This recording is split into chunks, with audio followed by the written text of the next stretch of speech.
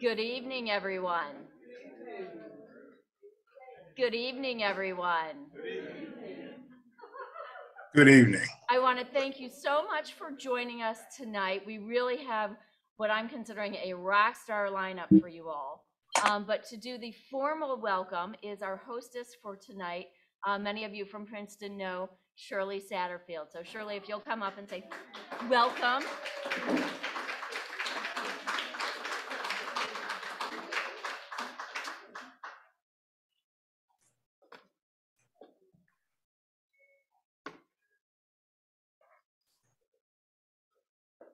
Good evening, everyone.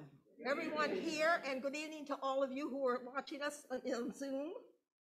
Morven Museum and Gardens warmly welcomes you to the splendid evening to listen, learn, discover, and discuss the world-renowned achievements of 4 distinguished scientists, researchers, and mathematicians who, through 3 decades, their outstanding achievements total nearly 800 patents, as well as individual recognitions for their scientific and technological contributions.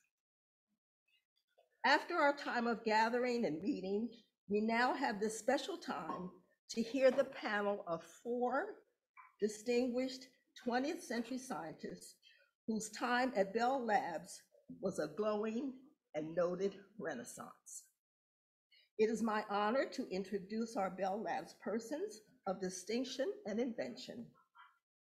Mr. Clyde Bethea, Dr. Marion Croak, Dr. William Massey, Dr. James West.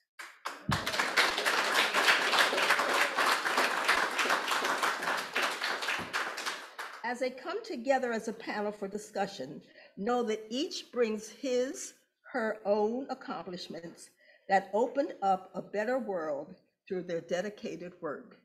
And I just have something else to say. I may have known some of them if I knew that they were Bell Labs. I lived a hop, skip, and jump from Bell Labs in Murray Hill. So if you had thrown a stone, you would have come to my house. So I just wanted to say welcome, and I'm glad to meet you, and enjoy.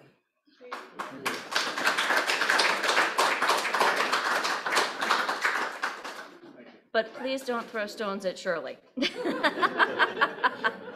So, Shirley's been a wonderful part of our education committee, and I thank you for welcoming everyone tonight. Just to reiterate what Shirley said, we are honored to have 4 trailblazing scientists with us this evening, all remarkable Bell Labs alum. Our moderator this evening is Professor William Massey, the Edwin S. Wilsey Professor of Operations Research and Financial Engineering at Princeton University, and the first tenured African-American mathematician at an Ivy League university. But wait, there's more.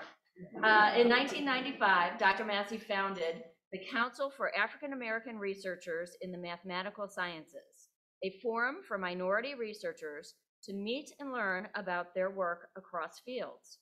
This was also a place, or is also a place, for graduate students to meet professional mentors. In 2006, Dr. Massey won the Blackwell Tapia Award for his, quote, outstanding record of achievement in mathematical research and his mentoring of minorities and women in the field of mathematics, end quote. In 2013, it's not over, in 2013, he became a member of the inaugural class of the American Mathematical Society of Fellows. He has long been quoted of saying, everything I know about mentoring, I learned at Bell Laboratories. 35 miles north of Princeton in Murray Hill, New Jersey, Massey bore witness to history in the making as a critical mass of minority researchers at Bell Labs helped establish trailblazing programs, including the fellowship that paid for his own PhD and for those of over 200 other minority scientists. Massey coined the term for this period at Bell Labs as the Black Scientific Renaissance, just like Harlem in the 1920s was for African-American artists and poets. Tonight, he will lead us through the stories behind some of those trailblazers. We welcome Dr. Massey.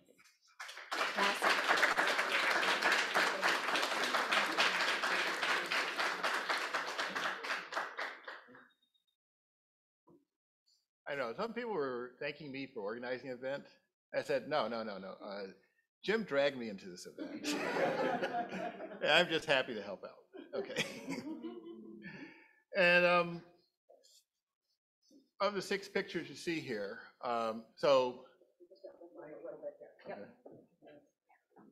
hear that? Does that sound better? Okay, so of the 6 photos you see here, 3 of us are here in person. 2 of us sadly passed away, so they're here in spirit. And 1 of us is here on Zoom. Okay. So you may be thinking, these are nice photos, except it seems like a lot of details are missing. Like, who are these people? What have they done? And that's the whole point of this, the first hour presentation, is to just fill in some of those details. So we'll start here with Walter Lincoln Hawkins, but he's always called Link Hawkins. And if you read the logos at the bottom, that's sort of the chronology of, he was an undergrad at Rensselaer Polytechnic. He got his, he did like a master's at Howard University. And then he spent a year doing almost like a pre-doc at Columbia University. Then he got his PhD at McGill University. And then he joined Bell Labs. And there are many reasons we're starting with him, but the most important one is he was one of the first scientists to ever work at the labs. And if you want to get a sense of his claim to fame, what did he do? Okay, so here's what put him in the National Inventors Hall of Fame. That in the 1940s, up to that point, copper cables for telephone wires, they were coated with lead. Now, a problem with lead is that, well, since it's very malleable, birds like to pick away at it and eat them, and this is clearly not very good for the environment. And so they wanted to find an alternate way, an alternate type of sheath for the wires. And some people said, well, what about plastic? That was a big thing in the 40s. And they said, the only problem is these cables are sitting out there in the sun, and ultraviolet light makes most plastics brittle. So Link Hawkins' innovation was to come up with a plastic that was impervious to ultraviolet radiation. Okay, so that allowed the phone company to save countless numbers of money, maybe billions, trillions, by doing things this way. And for our story, another important thing, like I said, the first black scientist, and he started Bell Labs in 1942. So it seems like historically, 1942 seems to be a focal point for black science in New Jersey. Okay, because what happened during this time? Okay. Okay, so you guessed it. I'm in mathematics, so I knew that one of the most outstanding black mathematicians of the 20th century is David Blackwell. And he visited the Institute for Advanced Study. Well, he started in fall of 41, but he was still there in the spring of 1942. Okay. And then there was another fellow, another giant of black mathematics, Janus Wilkins.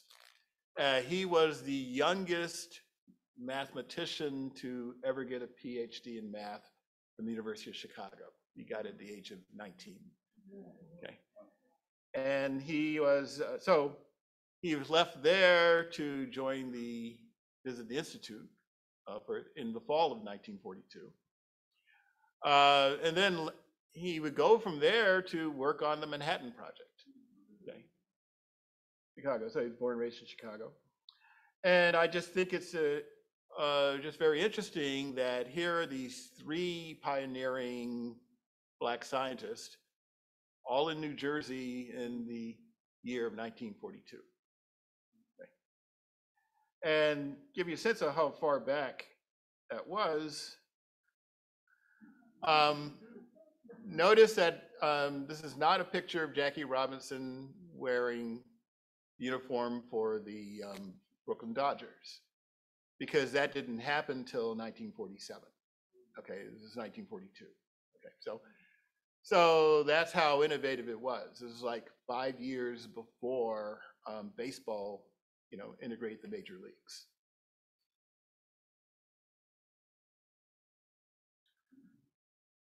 So now we go from there to James West. Okay, so we go from the 1940s to the late 1950s, because I think you started, what, 59? Yeah. And here is career path. Undergrad started off at Hampton University. Then he went to Temple. And then he started Bell Labs when it was a monopoly. So I guess the critical time is before 1984, so way before. Okay, so then it was AT&T. Then the Bell Labs part we were part of became a part of Lucent Technologies. And then in the 21st century, he's been spending his time at the Johns Hopkins. And this schematic is from what put him in the National Inventors Hall of Fame. And this is the electric microphone, or I used to think of it as a foil-electric microphone. And so they sort of reinvented the notion of microphone technology, and which allowed it to make it a much smaller device. If you think about, like a 1940s movie where you see like a radio show and there's a big device in front of them, that was life before the foil electric. And so this is what made wireless communications, you can fit into cell phones and other small devices.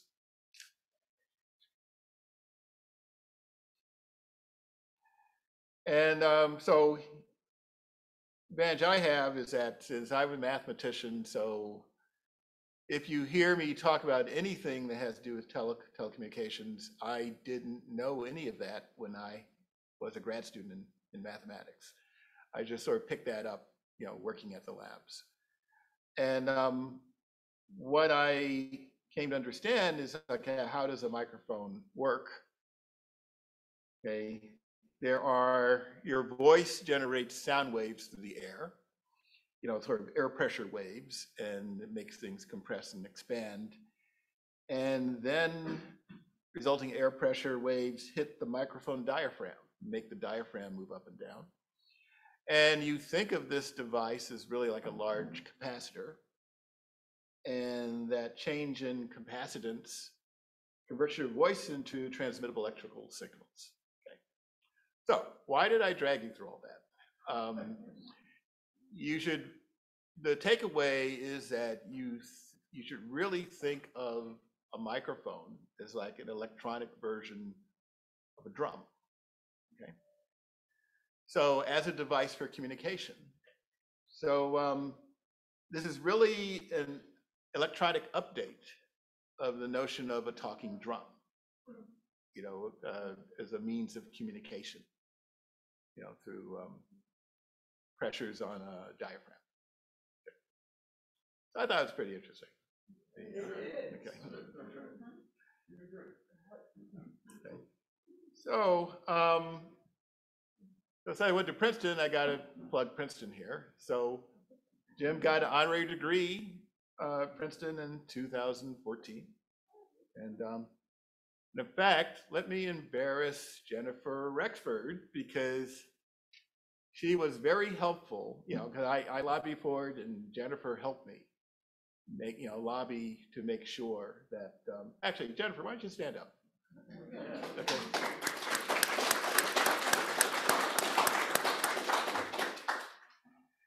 And so that, you know, so she helped us get, she's a chair of the computer science department at Princeton.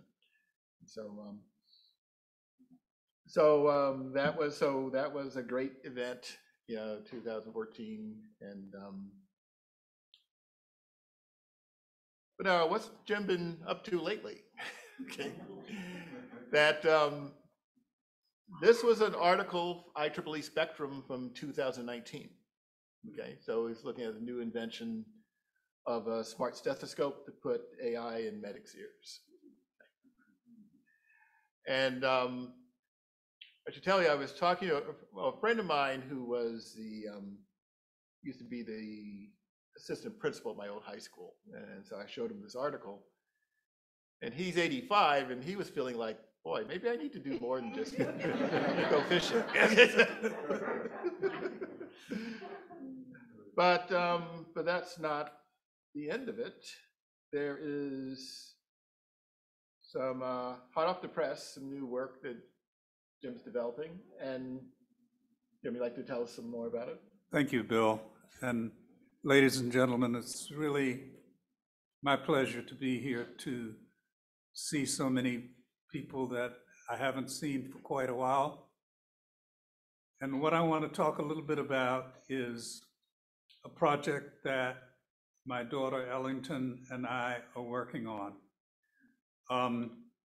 Bill mentioned the smart stethoscope using artificial intelligence. Well, we did this work to aid people in the third world, where instrumentation and trained people don't really exist. And so we wanted to create a device that did not depend on a trained person to be able to detect pneumonia in infants. And this worked very well in a quiet environment, like a doctor's office. But what we found out is that clinics in Peru and Bangladesh are street corner stores, sometimes not even enclosed, and open air, cars going by, other babies crying. So one thing we learned about artificial intelligence is that it requires a pure signal, as pure a signal as you can possibly give it. And so the instrument got very expensive because what we did, you know, noise canceling headphones work. And this is a reasonably easy problem to solve because it's a closed volume, nothing is moving. But now if you want to invert that and mitigate sound that can come from anywhere in the environment, the computational complexity is very strong. And in fact, it is the major cost in the device. And so my students and I came up with a different solution, a mechanical solution. Stethoscopes are basically a microphone, electronic stethoscopes with a microphone and some amplification and some signal processing. But for the most part, it just mimics the mechanical scope. And For example, airplanes are required to have stethoscopes on board, but nobody can hear anything if they tried to use it because the noise level in the airplane is too high. And so what we did was to look at this problem in a very serious way and found that we could solve it. Remember, microphones are made to and designed to pick up sound from the air. So its characteristic impedance, what it likes to see, and where it transfers the most energy is when that match is made. My students made a microphone that matched salt water, which is what our bodies, which is the main component of our bodies. And if you scan that down, Bill, I think I've gotten through that part. Thank you. Yeah, the device looks very much like the other one. Oh, that's good. The difference is that it does not, it's insensitive to airborne sound, and when you put it on your chest, it's extremely sensitive to the sound from the body. So this is going to allow us to make a very inexpensive instrument for use in the third world. Now, I've learned a lot over the years since I've been in this field, and in fact, I gave a talk at Morgan State University, and the first question was, why did I go to Bangladesh and to other countries when it's a prevalent problem right in the city of Baltimore? So I think I'm going to leave it at that, Bill. I can go on and on, as you can imagine. Okay, thank you, Jim.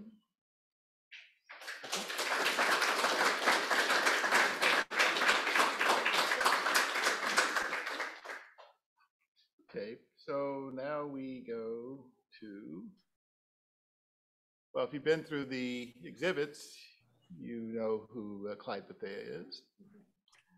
And he has, you know, his chronology here. He was at the, I guess, what, New York Technological University and Stevens Institute of Technology, New Jersey Institute of Technology. And then he went through Bell, you know, when it was Ma Bell, and then AT&T, and then Lucent Technologies, and then even Agere, you know, when, well, not Agere. Let's see. Well, you tell me, Clyde. Bell Labs. Agere? It was always Bell Labs. Okay. It was always Optical and Bell Labs. Right. So it was this. All 35 years at Bell Labs. Right. Right. It's all, I mean, these were the homes for Bell Labs. Okay. So in fact, now Nokia is, I guess, the new home for Bell Labs. So, oh, by the way, if you look at to the far right, that's a picture of Clyde when he was 26 years old. The big one. Not the little one. Okay, and then let me do this. This was a story, and I guess the takeaway is the importance of the Tuskegee Airmen.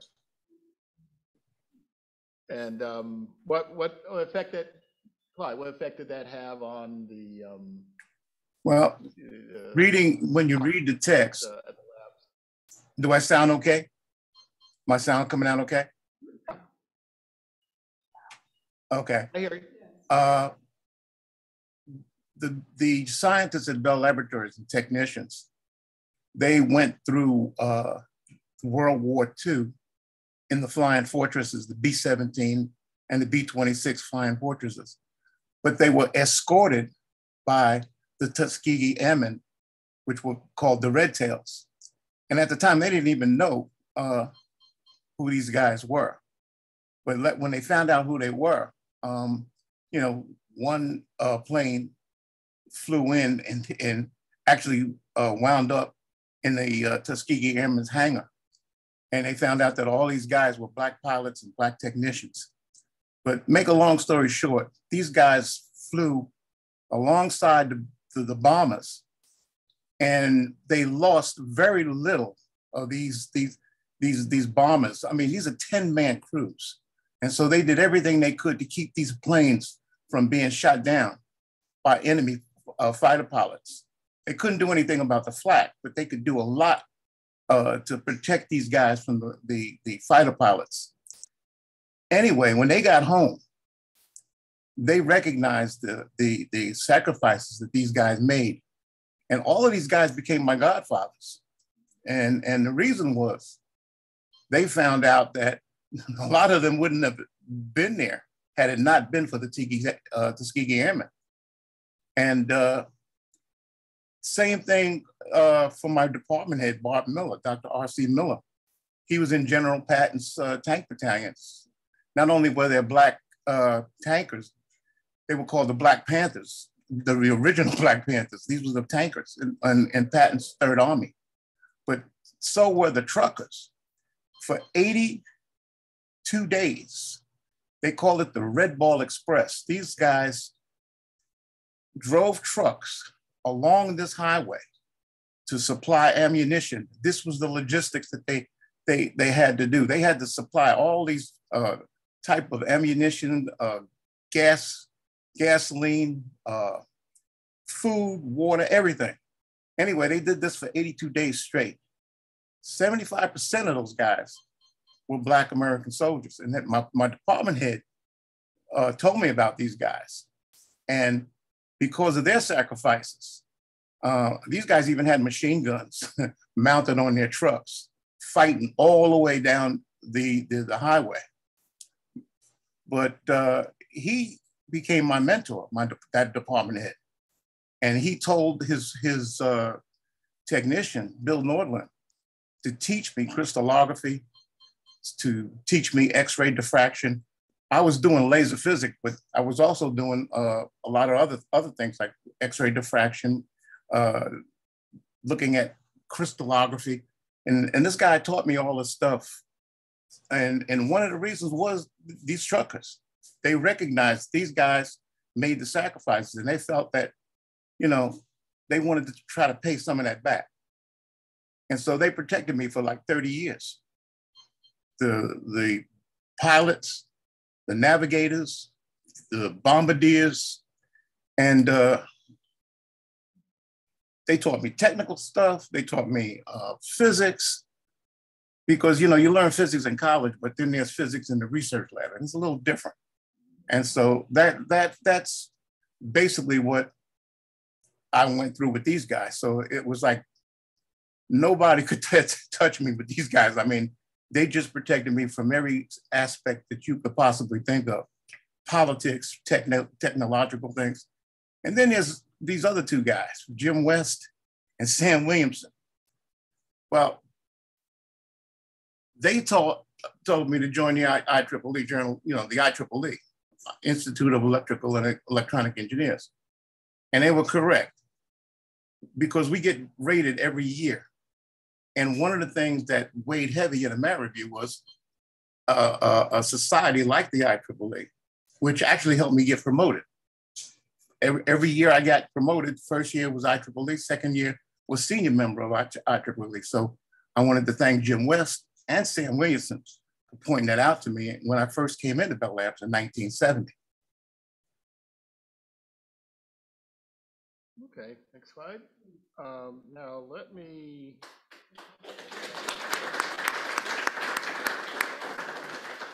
Okay, so mention some of this work, Clyde, you'd done from 87 to 93.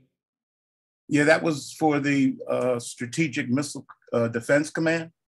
We had developed detectors that were impervious to radiation and couldn't be blinded by lasers. And well, the department head, Federico, asked me to build a camera. And it was a test to see if it could be done. It was a scanning mirror camera. And then when that worked, Bill Brinkman, who was executive director, said, look, I want a focal plane array. I said, how many pixels? He said, 128 by 128. I said, okay. He said, how long? I said, you know, a few months, maybe 9 months. He said, how much? I said, a few $100,000. So the result of that was we worked on the camera in 1990s, but you notice we started in 1987 on the original pixels. The significance of this is the material doesn't exist in nature. You need quantum physics in order to develop these particular materials. And what happened was the military wanted it because it was impervious to nuclear radiation. It's impervious to electromagnetic radiation in terms of damage. And they're now still working on these cameras. The military is working on it, but NASA wanted it. And basically we had to transfer the technology to the Jet Propulsion Laboratories, because at the time Bell Labs didn't really want to work on that type of technology. And so our postdocs came back, excuse me, from the JPL and asked me to give them the equations and teach them how to do it. And basically they did this for NASA and ended up in the Space Foundation Hall of Fame, sponsored by NASA.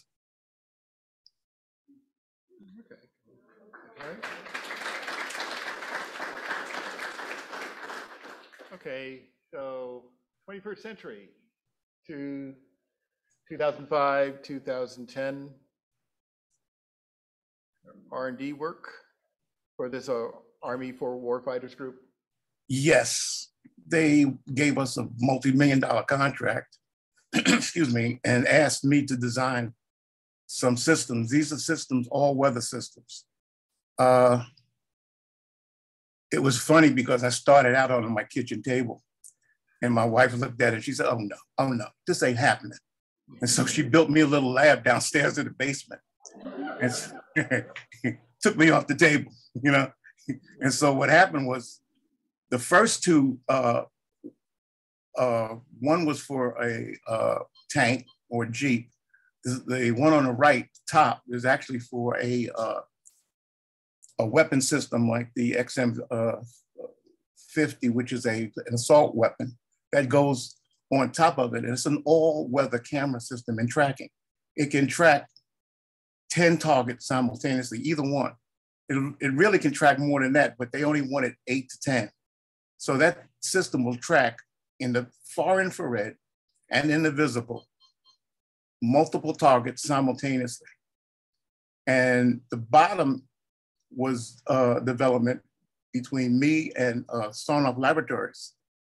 That actually won the science award at Picatinny Arsenal because you notice there's multiple cameras and the integrated system is a fire control system. They call it target recognition and fire control. It tracks and locks into multiple targets simultaneously, all weather, through trees, through smoke, at night, through rain, fog. And that's the work I did at Stevens Institute for, actually for Victor Lawrence, who was a Bell Labs director. So he called me in and asked me to help design these systems. So, you know, I wrote the contract with him and built these systems. Okay.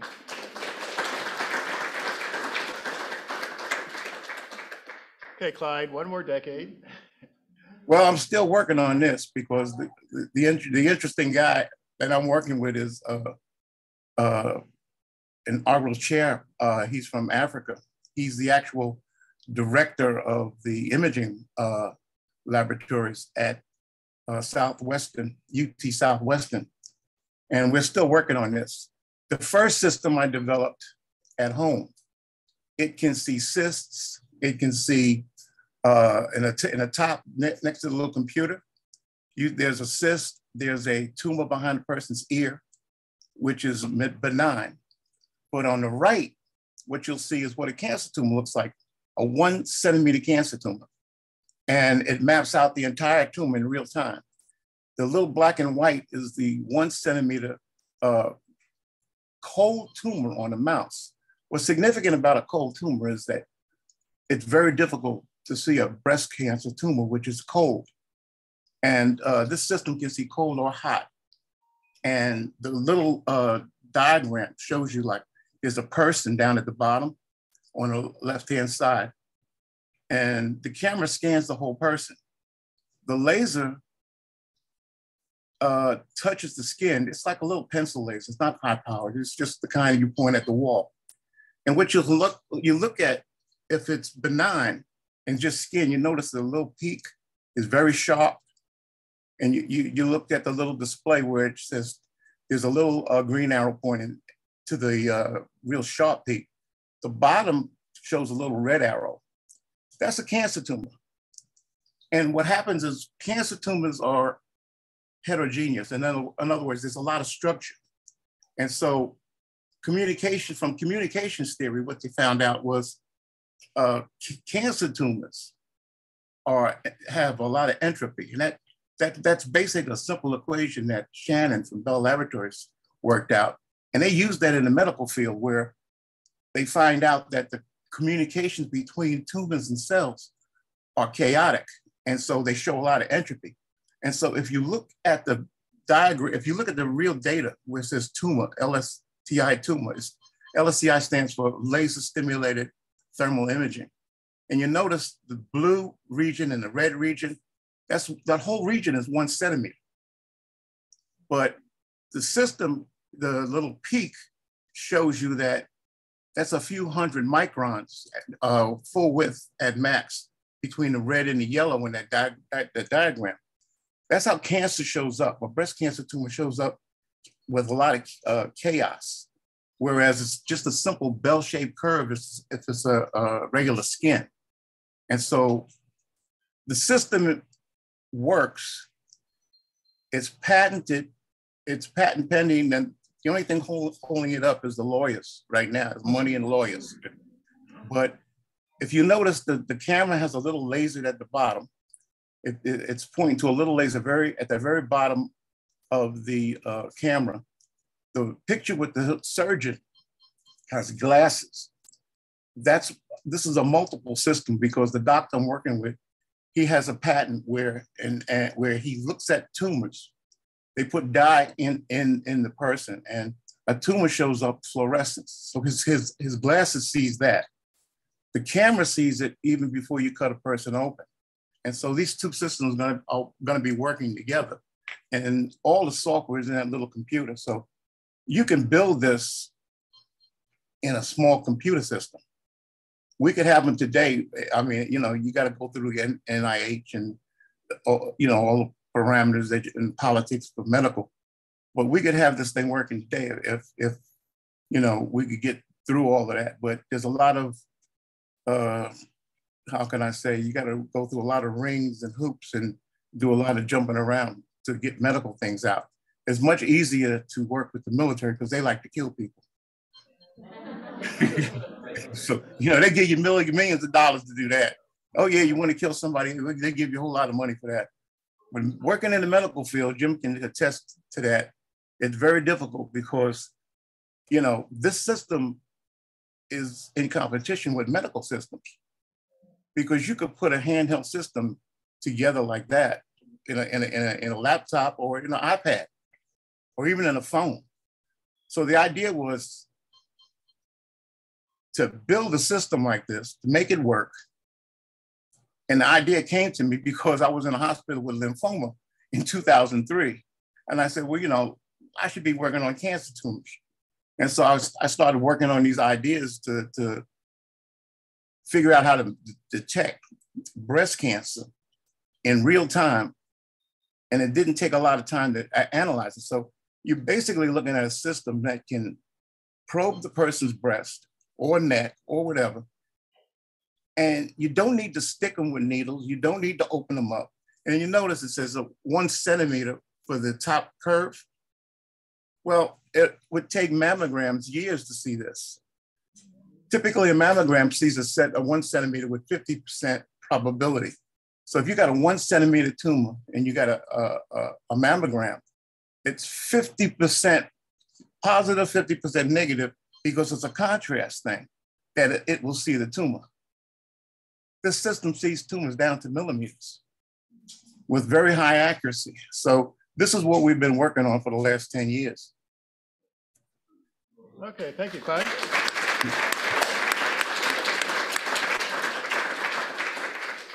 So now we go to sort of bittersweet moment to talk about James Wayne Hunt. Of course, I've known him for many years, so sadly he passed away last year. And the reason I'll talk about him because when you think of Jim West, you know, Jim would say one of his predecessors was Lincoln Hawkins, you know, somebody working at Bell Labs. Me, I was being a Black student at Princeton and then getting to Bell Labs. I would point to my predecessor being Wayne Hunt, because he, ironically, we both went to Princeton, we both got our PhDs at Stanford, but he was like 4 years ahead of me, so I didn't meet him until I got to work at Bell Labs in the 80s. And let me tell you a little bit about him. So this is a paper he did during his summer as a graduate student. And how did he get in a position to do that in grad school? Well, people like Jim West and Link Hawkins and other Black scientists at the time were developing these outreach programs.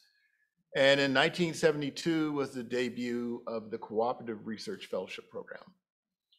And so Wayne was one of the first winners of that. So Black Princetonians, he was, you know, so he was the first one to get it in 1973.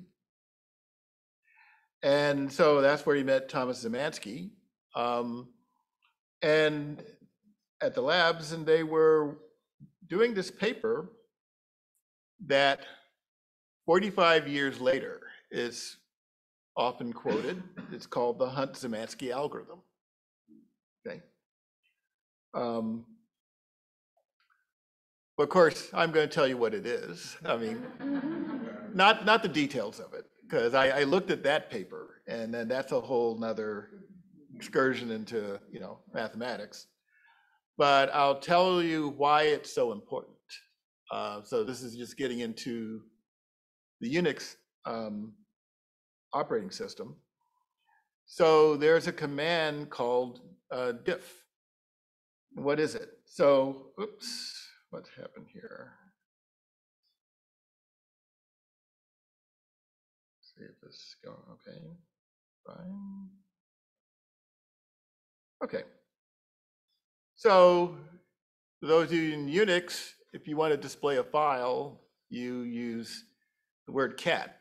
You would cat the file, you know, that, oh, cat is shorthand for concatenate. But anyway, this is sort of this, you know, this is like an operating language developed, an expert language developed by, you know, by experts for other experts. So they call it cat. And you display another file, you would cat that file, you get that. And then what you'd like, the diff command tells you what is it that these two files do not have in common. Okay. Well, how do you do that? You notice that, okay, so in the blue box, you'll see a less than sign, and that will tell you what's in the red file that's not in the green file. Okay. You see right below that, you see a greater than sign, and that's pointing to the line in the green file that's not in the red file. Okay.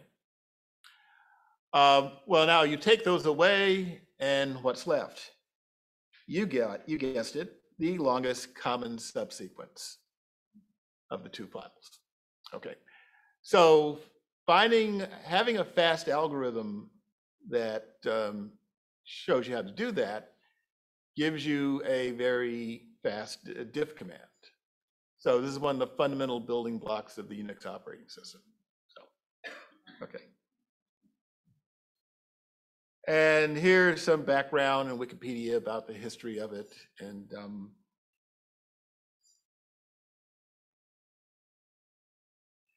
now sadly it took, it turns out Wayne had gone on after he got his PhD to go on the corporate side, you know, go on the managerial side and be promoted.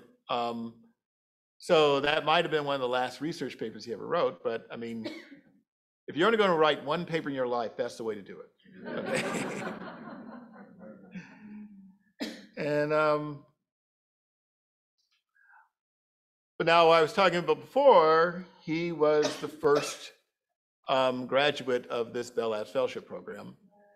And I decided to put a copy of the brochure of the program, but this is from the 90s, because I figured since this is basically a New Jersey story, so might as well make a shout out to a Rutgers graduate, Randall Pinkett, who we put him on the cover of this folder back in the 90s, and we thought he was going places, and so far he hasn't proved us wrong.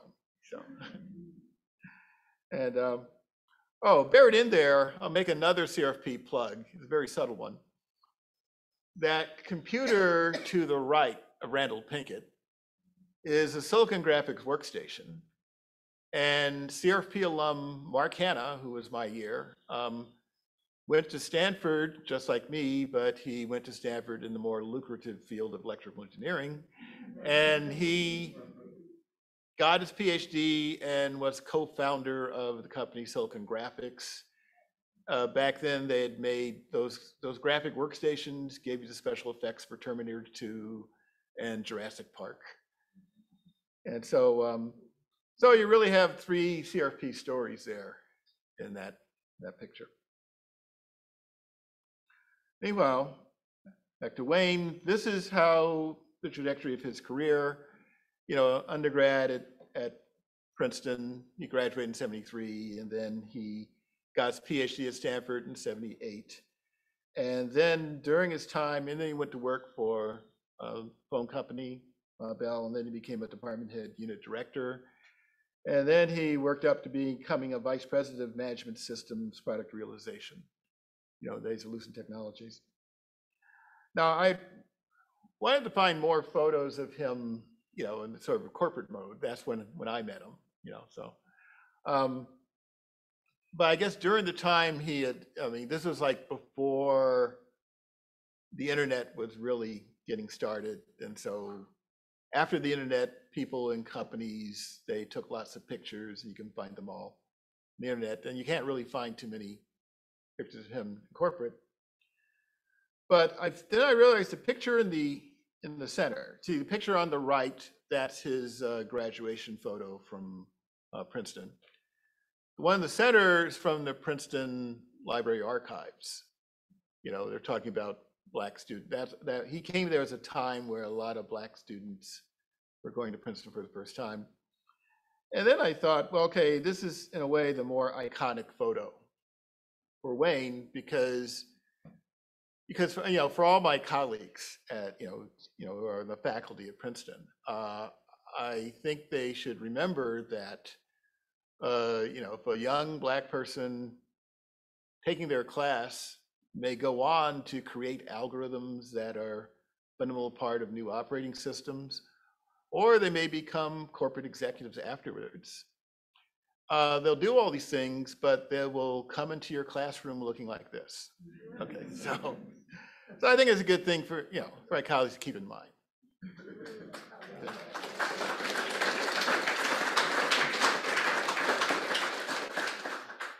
So, just where, okay, so Clyde came to the labs at 1970, and then Wayne got the Bell Labs Fellowship Program in 1973.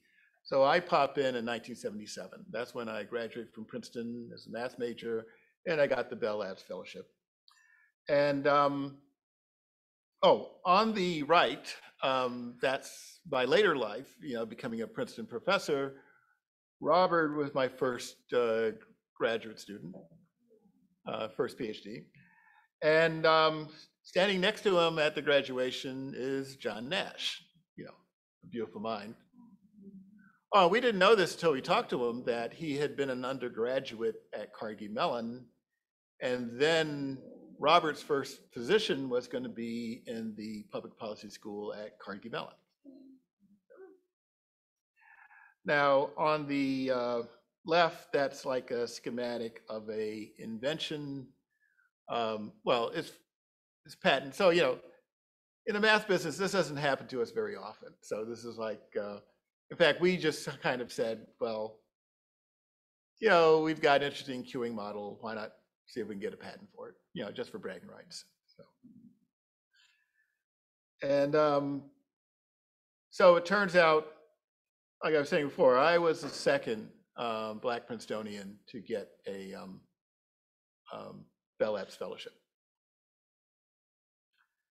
And so how do I make it? And so I guess informally, this event had like a 1984 cutoff line. So I just barely got in there, you know. I got the fellowship in '77, and this is my first publication. Okay. And co-authored with John Morrison, you know, of the Mathematical Sciences Research Center. Oh, I should also mention my mentor in the fellowship program was James McKenna, who was the department head. And so he introduced me to John Morrison.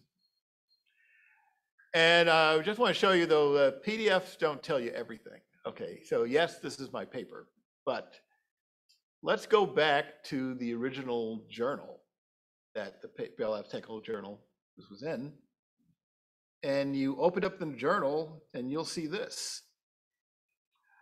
Okay, so, and upstairs you'll see the pictures of the two Nobel Prize winners of, you know, Arnold Penzias, and I guess it's Thomas Wilson, who got their Nobel Prize for discovering the background radiation for the Big Bang. And so I'm thinking to myself, okay, I haven't even started grad school yet. You know, I just got out of college. And then one thing I learned to love about mathematical culture is that when you write articles, authors come in alphabetical order, okay? And then it's the first paper of the journal, and on the other side of the page is a photo of two Nobel Prize winners. Okay, so I think this is a company I wouldn't mind working for. And so that's the copy of the journal of that issue. Okay. Now, from the 70s, you jump to the 90s. This is the one patent I did with colleague Ward Witt. And the reason I was going to promise I should know my math formulas, I broke my promise here. But here's why, because we were looking at models for telephone call centers. And we noticed there's a lag effect when you have time varying rates. And that's important to know if you're trying to come up with an efficient server staffing algorithm. Okay, fine. But now let's jump ahead 30 years. We discover a lag effect is front page news in the New York Times. Okay, because instead of people making telephone calls, it's people being infected with COVID. And instead of using, you know, using a telephone operator, engaging with them, or using a telephone trunk line, you have a patient making use of an ICU, okay? And they're not doing queuing theory, they're just plotting real data. And notice the red curve is like the plot of the, what we would call an arrival rate, okay? But the orange would be like the blue queuing quantity. It's like the load. And notice what it says for the orange, ICU patients 14 days later. So they put in the time lag of 14 days and noticing they're peaking at, you know, almost about the same time. So that lag effect we saw in queuing theory, where all we were thinking about was telephone call centers, has relevance to looking at hospital operations, you know, especially during a pandemic, because you certainly get surges in time varying arrivals. So I wouldn't dare talk about all the math I went through in my career, but I can summarize what influenced my mathematics, you know, because I started working at a phone company. And queuing theory was invented actually almost 100 years ago to look at issues of designing communication systems. And so during the time at Bell Labs, I was looking at innovations in the direction of communications. And so as you go from telegraphs, little trivia for you. AT&T stands for American Telephone Telegraph. Now, notice that telegraph is digital communications for humans. And then we had this period of analog communications. But at the end of the 20th century, with the internet, we went back to digital communication. So, so kind of digital communication went full circle in the 20th century. So as time working there, we found we wanted to go from looking at how do you build communication systems to issues of how you use them. You're offering these communication services. And then I went to left there, went to Princeton, went to OR department, and then we found that resource sharing was an important generalization of communication services. You don't buy a radio channel, you lease it when you make a phone call. Well, when you go to a hospital, you don't buy a hospital bed, you lease that too. Okay, so queuing mathematics is applicable to all of these applications. And the more you look at the different areas, it sort of forces you to expand and generalize the math and make new contributions in all directions. Oh, so I mentioned Orphe, so quick plug. Like I said, everything I learned about diversity, I learned from Bell Labs. So I tried to do that when I was there. Okay, who are all these guys? So 3 of them were some of my former PhD students. I had 3 others. And what's nice about these pictures, this does not give you the grand total of all Black Princeton PhDs from operations research. There's some others. But there are only, from faculty, there's only 2 of us, me and Ludovic, who joined about 3 years ago. And then we had Nicholas Johnson, who was an undergraduate major. This was an event, like a photo taken in 2018, right? So we skip ahead a little bit. Let's look at the guys on the bookends, the guys on the ends. What they end up doing. Okay. Nicholas, oh, by the way, plug for Nicholas, he's giving his commencement speech tomorrow morning. Okay. Is a delayed from class of 2020, because of COVID. So he became the first Black valedictorian in the 274-year history of Princeton University.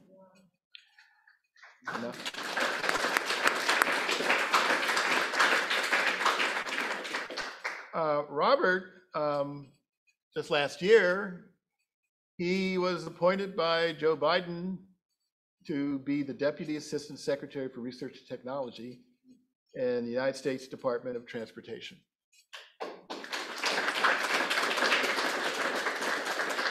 Like I said, resource sharing services. And so all that queuing theory is now being focused on, like bottlenecks of shipping ports, shipping containers at ports. Okay, so that's a big queuing problem too. And so you'll be happy to know a well-trained person is working on those issues. Okay. And so he was sadly the final because of the program, it came to an end. So he was like the final.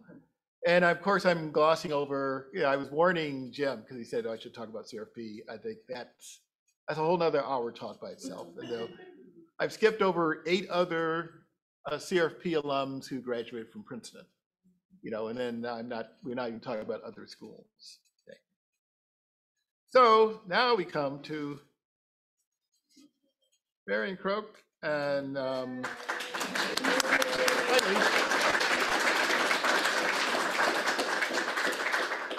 so it's chronological order. So it's Link Hawkins, 1942, and then Jim, 1959, and then Clyde in 1970, Wayne 1973, me 77, and then Marion shows up in 1982.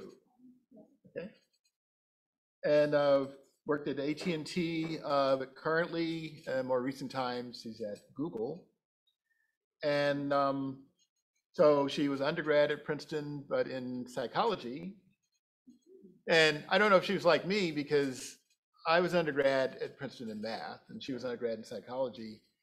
I never thought I'd end up working at a basically electrical engineering company. I didn't know they'd want me, you know. Yes. So, but, It was a bit like that. It was a bit like that. I actually had, in graduate school.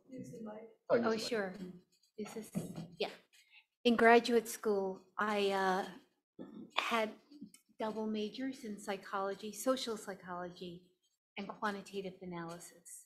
And so the combination of the two, I think, made me more attractive to Bell Labs at the time, which still had a human factors department.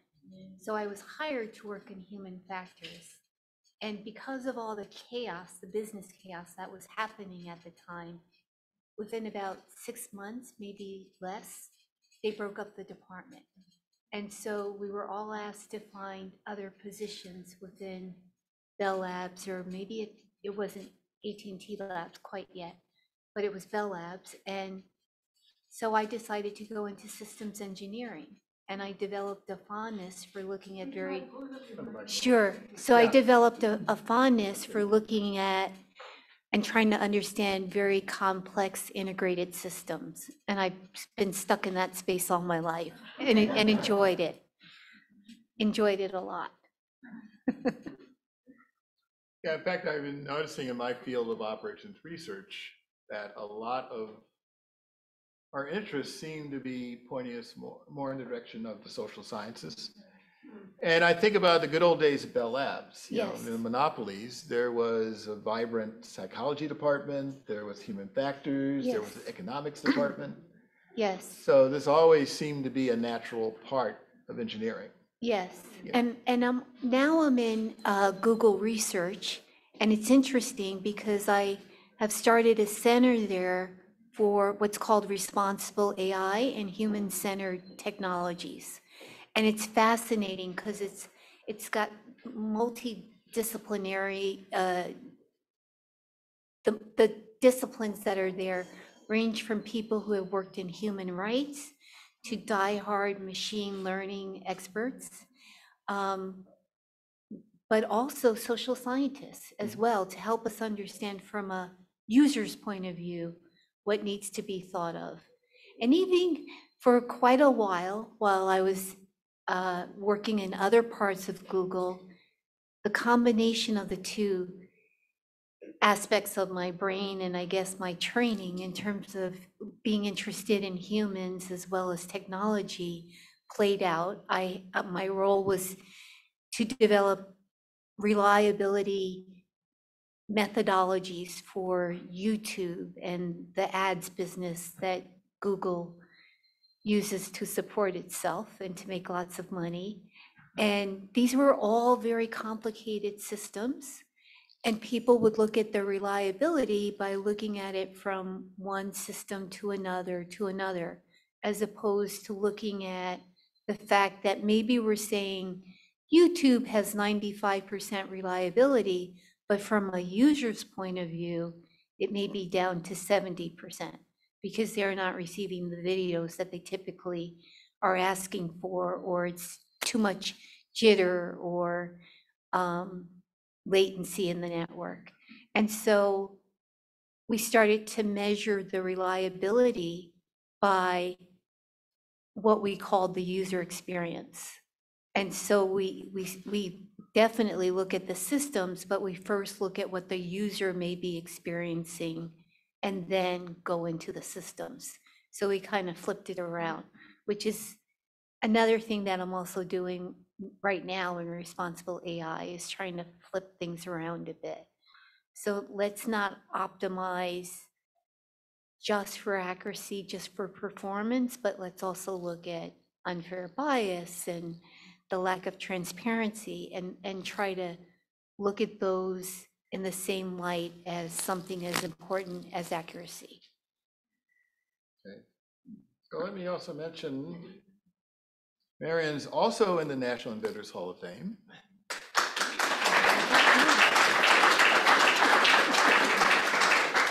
For the Voice over Internet Protocol, or VoIP technology. And at a quick little graphic illustrates what this is. Okay, so you have a device equipped with one of Jim's microphones, and it converts, as you speak into it, it will convert your voice into a digital string. So it's the digital string you just send through the internet. And then when it comes out the other end of the internet, you just convert that back into voice. And then the other person on the other end can hear what you were saying.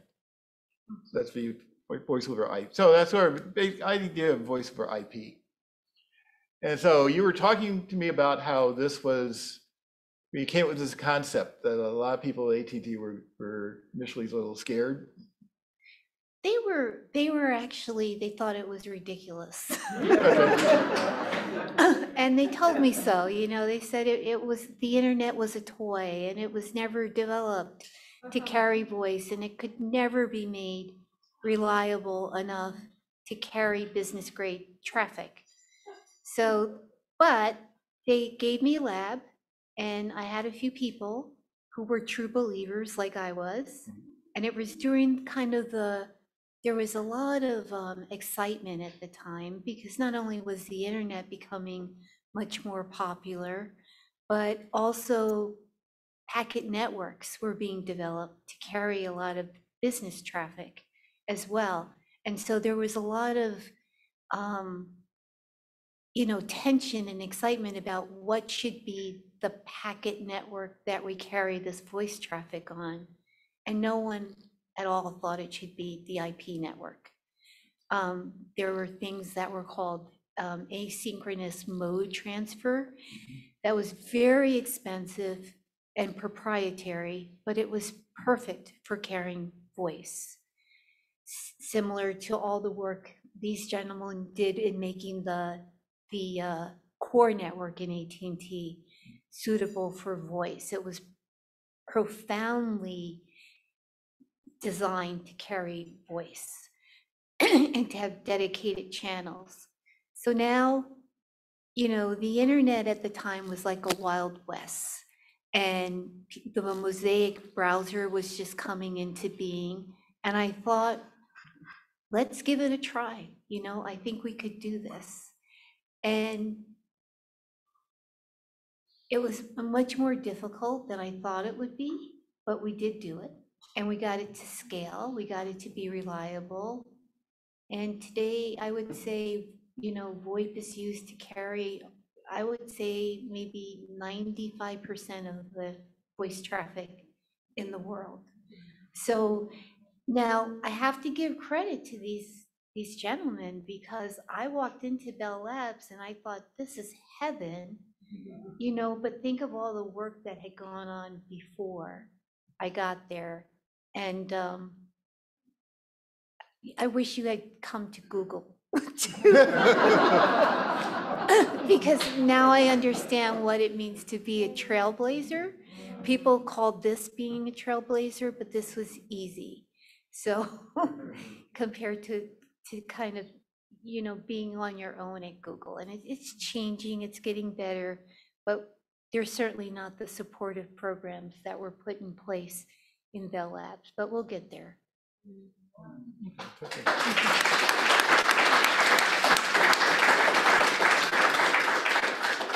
Now, technically, this brings to an end the presentation part of the program. And I guess we go into Q&A. And you got more questions for Marion? Go right ahead. This has been amazing, and it's just sort of remarkable what has come out of your collective brain. So I want to thank you all for your generous time tonight. So thanks everybody for being here.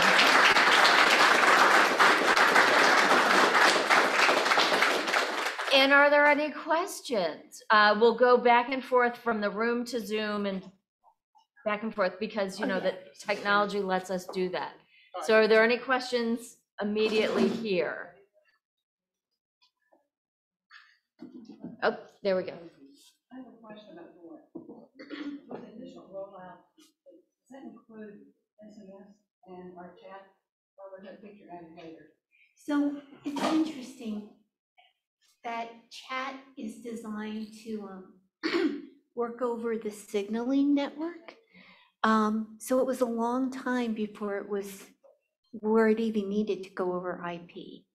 So that's why so often, even today, you can lose, you know, your connection, and you can still get chat messages. Yeah, you can still get you could lose your internet connection and still get chat messages because it's running over the signaling network. All right, Debbie on Zoom, do we have a question? We do have a question. This first question is for Dr. West. Can you hear me, Dr. West? I can hear you. Hi. When you patented the electret condenser microphone, were you aware that it would democratize audio recording technology? Did you realize its impact revolutionizing anthropological fieldwork, journalism, activism, music, film, theater, and countless other places? Portable, low power, smaller, discrete recording is required. And thank you for your work, both former and current. And this is, I won't tell you who it's from yet, so you can answer the question first. Short answer is no. Perfect. It's kind of difficult to see how new technology is going to fit into the overall world of communications. In my case, I did not know that it would that it would be as popular and take over the microphone industry as it did. But there are very good reasons for it.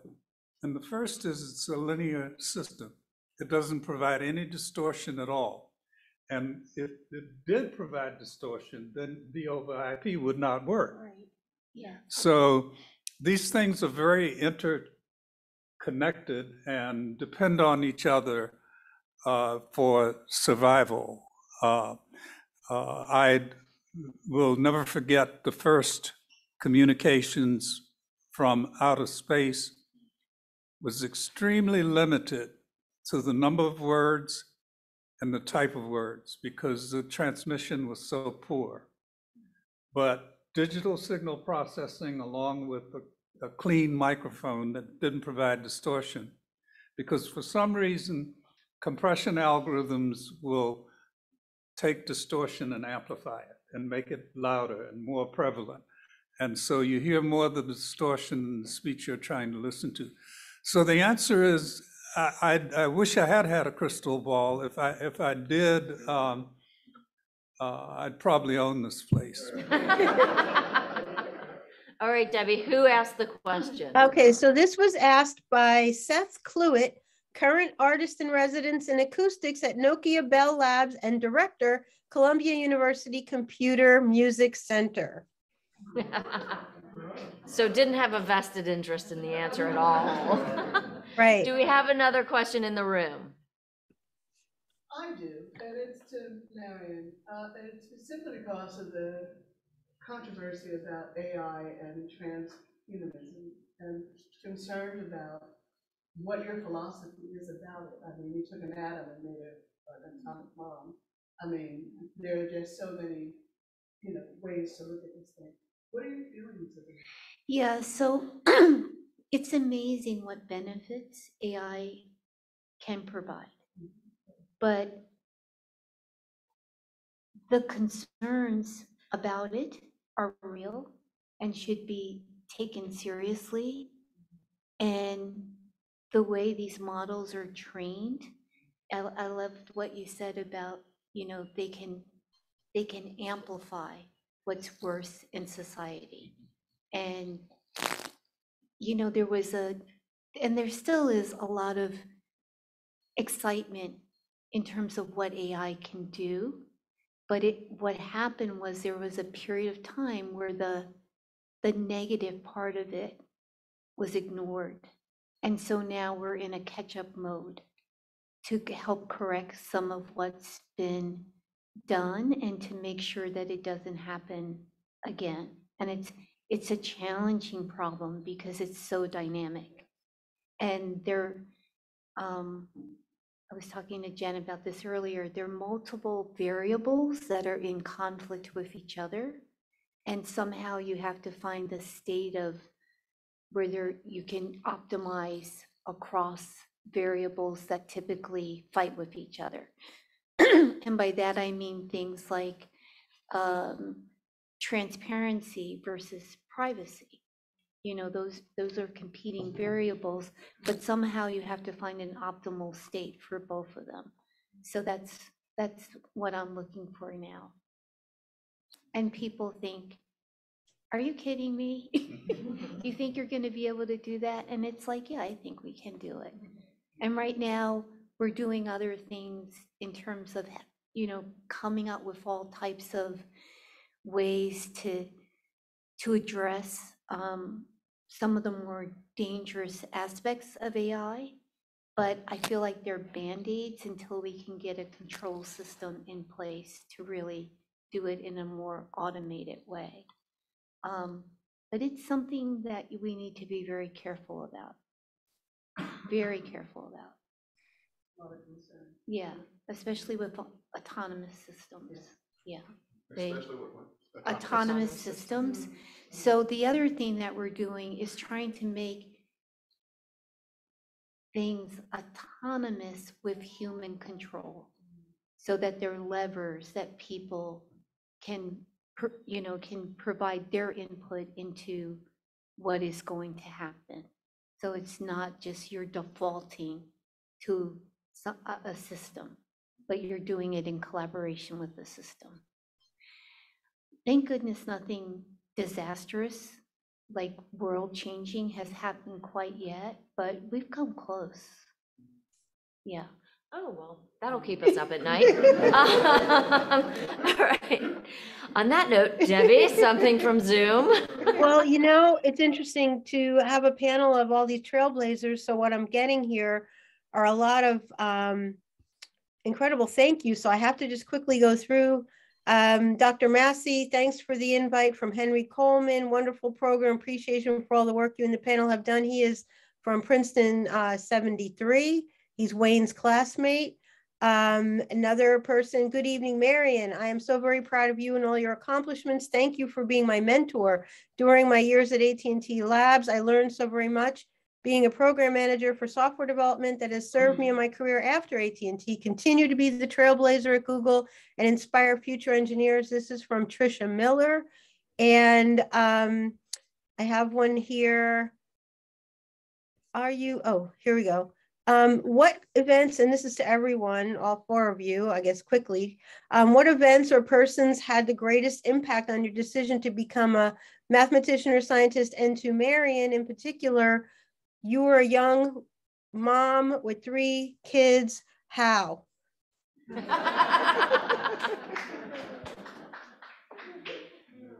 All right, Miriam, let's start with you because that's a loaded question.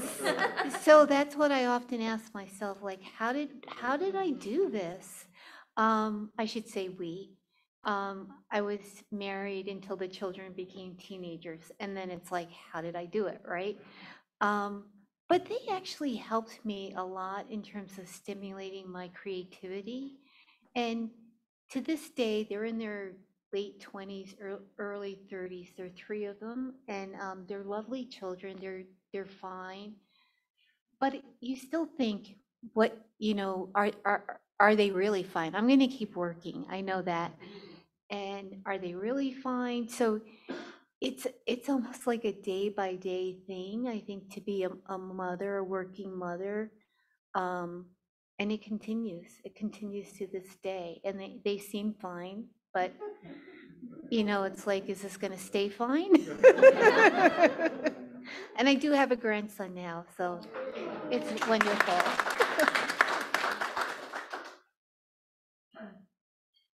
So other sort of Debbie opened the question is, you went into a field and you were often a minority in the room. How was that? To me? Anybody? Yes, to you. Who were the inspiration? What made you go there? Was there anyone in particular, anything in particular that made you choose the path you chose? The one thing that I can think of is my Aunt Dorothy, and she comes to mind because they lived in Buffalo, and we know what's going on there now. But she would always bring or send me books. And one book I will never forget was a book about Benjamin Franklin flying a kite in a thunderstorm. And that's something I wanted to do, and my grandmother and my mother would not allow it. They were afraid that I'd get hurt. I said, well, Franklin didn't get hurt. But that was certainly one of the strong motivations for me, were things that I could read about people that I wanted to be like when I grew up. In fact, that's this very question that I asked Link Hawkins when I joined Bell Labs. And he said, his response was, I'll teach you what I know, but that's not going to be enough. So he warned me that there were things he could tell me, but there were things that he didn't even know. But the important part of the story that I'd like to leave you with is that collaborations are vital for success these days. We've gone from authors being half the publication to single author papers. Single author papers have gone away because there's no way that one person can maintain all of the information that's necessary to advance a field, because it's so broad, so complicated. And I'm going to stop now because I don't want to get wound up. One thing thinking about what in terms of being a minority, well, you see, one thing you may not appreciate, okay, from the perspective of the minority person, they walk into a room and the room looks homogeneous. So, we don't notice there's some anomaly there. Okay. That's everybody else. Okay. The other thing is that what I always tell students is that kind of walk through these steps. Like, what is the most important thing in research? It's coming up with new ideas. You don't get any points for reproving old ideas, okay? What's the easiest way to come up with new ideas? Well, if you just look at things differently than some of the other researchers. Well, what's the easiest way to look at things differently than other researchers? Well, if you come from a completely different cultural background than the other researchers.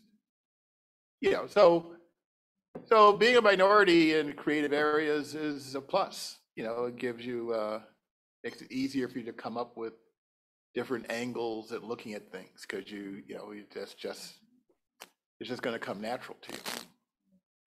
Yeah, I've experienced that as well. Like, it is almost a benefit to not be part of a closed system almost, and so you're always seeing something different and something new. The one thing I would say for me is that, coming back to Bell Labs, my first department head there was Randy Pilk, and he was really a student of Claude Shannon, and he had said to me, you hear my voice, it's kind of soft, right? If I took the microphone away, you wouldn't be able to hear me, and that's just my natural voice. I'm small and tiny, petite, so definitely I was a new kind of thing that showed up, right? And he would say to me, your voice is the most important voice in that room. And he would just give me that type of encouragement, which I found to be remarkable, because he would say it and then I would believe it. And I was always a quiet person, but when I would talk, people would acknowledge what I was saying. You know, people would acknowledge it. And I think that level of confidence is absolutely necessary when you look and are different than most people that you're around. All right, Clyde, you're out there on Zoom. What do you, any? Well, two things. Basically, I was a born scientist because when I was 3 years old, I was doing experiments on Christmas lights and electric electric lighters. I was doing, you know, smoking up the room and breaking the liquids and putting it into the electric lighter to see what would happen. And my mother would wake up saying, "You're trying to kill everybody." And so that was at 3 years old. And the other thing is, when I was growing up, I used to watch Mission Impossible. And there was an actor, Greg Morris. And he was an electronic expert. He knew lasers and physics. And I said, you know what? That's what I'm going to be. I'm going to be him, but I'm going to be the real deal because he's an actor. I'm going to really be the real deal. I'm going to know that stuff. And that's basically what inspired me. And then my grandmother, she taught me how to meditate. And I used to read books on Einstein, and he would visualize himself being a small particle on an electromagnetic wave. And I said, you know, I should be able to do that too. And basically, that's the way I learned to do physics, by visualizing and seeing the physics and the electrodynamics in real time. You know, if somebody says you can't do it, then you don't do it. But when I teach my students, people can see that I'm literally seeing the physics as it happens, which is why I take equations and I try to get paragraphs and stories from equations. There's an equation that scientists like to mess around with called the Schrodinger equation. It's the equation of where all the energy is. It's a differential equation. But, you know, I would visualize that kind of stuff and build my experiments based on those type of equations, which got one of my students a PhD. And I got quite a few students with PhDs on some of the work that I was doing at Bell Labs. I had like 5 graduate students at one time, and they all got PhDs based on the work that I was doing. So basically that's the way I always approach things. Well, I think it's very clear all of your brains work very differently than mine. And that Bell Labs was really a remarkable moment in time for all of you, but also for America, and how these inventions and technological advancements that you all were a part of really have changed the landscape of America today, or the world today. And so we only have a few minutes left, so I think now is just, do you have any parting words for us as we look to the future and look forward? Take one more question. Oh, one more question. Okay, one more question, and then you have your moment. This is probably more for Dr. West than anyone else. I'm an engineer that graduated from City College, CCNY in New York. And maybe you know, join Bell Labs early. I joined Bell Labs after I got out. But when I got out of City College, which was largely Jewish,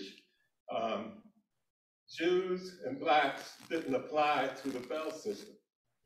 I mean, it was our understanding that the Bell system did not hire Blacks and Jews.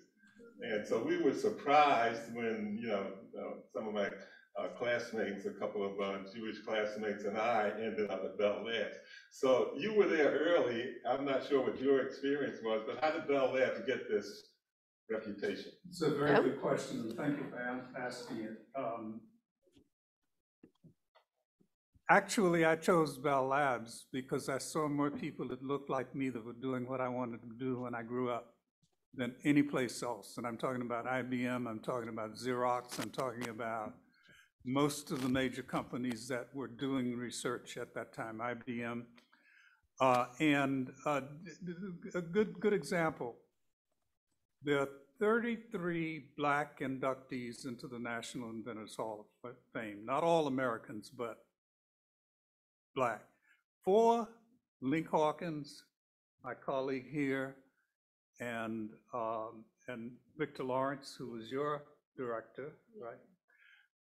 Are the 4 Black inductees from Bell Labs. So there was a culture there before I got there. I think of people like Charlie Miller, like Ray Story, Bill Northover, all were doing what I wanted to do when I grew up. And so you got some bogus information, I'm sorry to say. You should have shown up. You would have enjoyed the place too. Well, I did work there. I mean, yeah. I ended up there, but sort of accidentally.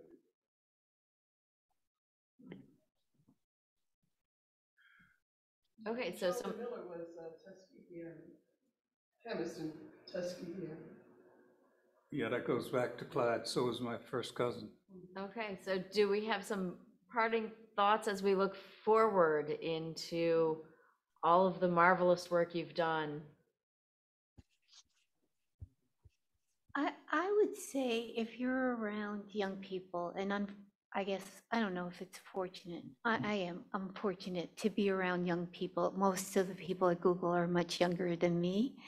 But if you can give them words of encouragement, it's amazing what can happen to someone who feels like they're in a marginalized position or they're underdogs. With just a bit of encouragement, how much they'll bloom and blossom.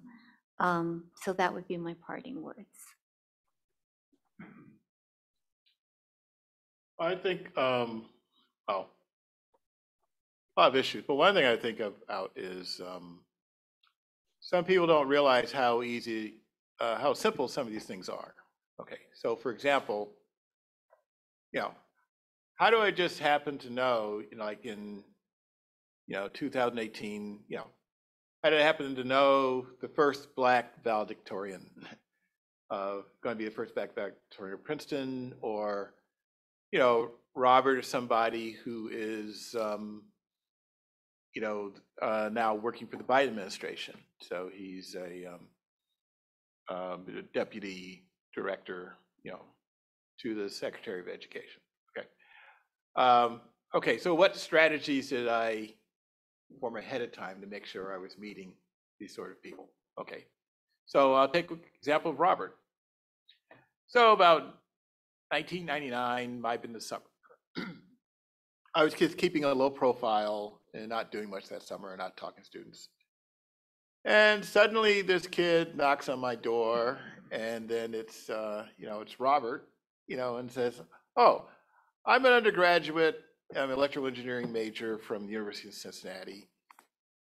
I want to say hi." So my brilliant strategy was just to say hi back to him. Okay, that's all. You just say hi to people. Okay, so, or Nicholas. I had a colleague who was running an optimization seminar. And, so I'm showing up to, support his event, and he was organizing a poster session. So I look at the room and I see only one Black kid there doing a poster. So I just walked by and say hello. And that's how I met Nicholas. And then it was just a month later, he found himself in that picture you saw, it was like 2018. So, but it just starts with simple things like that. There's nothing, elaborate or, strategic you have to do. It's just a matter of meeting people and talking to them.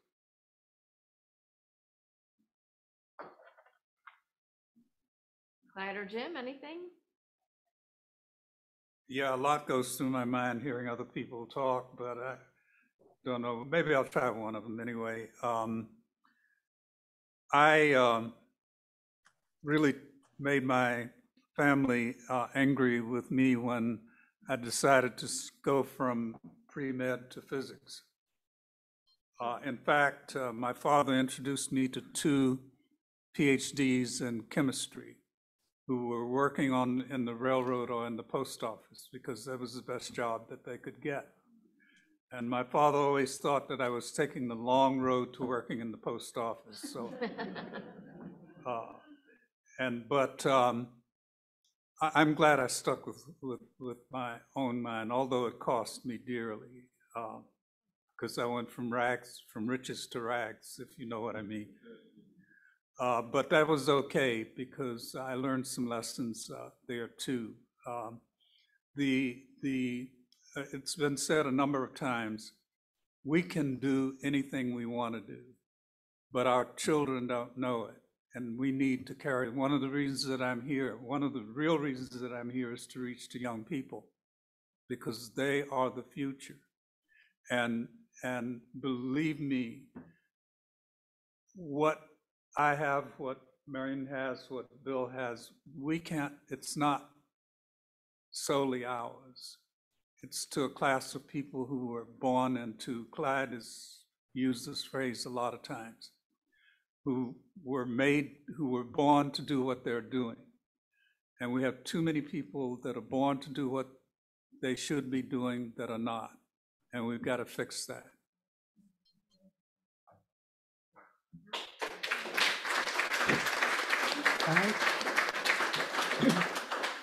Clyde, do you have parting words? Well, I would thank a few people. One would be my wife, because she pushes me. She puts all my scientific achievements together, because I throw them in a corner and they just pile up like garbage, including some of my checks. She used to come to my house before we got married. She would look at all the garbage put together and go through the drawers and said, what do you want to do with this? I said, throw it away. It was a $500 check. I didn't just put it in the drawer. And she said, you need to get together. So anyway, I have to thank her for getting myself together. But my mother has to come up, because when I was a kid, she told me one thing that stuck, and it helps at a place like Bell Laboratories. She said, anything you put your mind to, you can do it. She said, don't ever tell me what you can't do, just do it. And her saying to me was always, a hard try beats a failure. And so I always had that in my mind. So I had the idea that whatever I'm going to do, I'm not going to fail. And so if you tell somebody at Bell Laboratories that whatever you give you, if you give me something to do, I'll do it. There's nothing you can give me that I can't do. They'll test you. That's how that camera came about, because Bill Brinkman was my director, executive director. And he said, what about building a camera? He heard what I had said to him one day. So I built him a camera. But they'll test you. And so those two people, wife and mother, I have to thank them for that. Thank you. Well, I have to say, on behalf of Morven, this whole Bell Labs journey has been something entirely new for us, and it's been a lot of fun. But again, rockstar panel, that's all I can describe you as for tonight, has really been invigorating and exciting for us. And I cannot thank you enough for giving your time and expertise to our audience. And so thank you so much for joining us tonight. And thank you all. If you didn't see the show, I hope you come back. If you did see the show, I hope you come back again.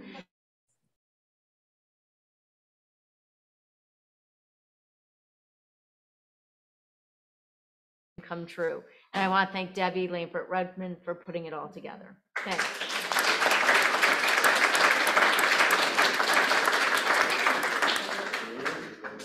Bill Massey, you did a nice job too.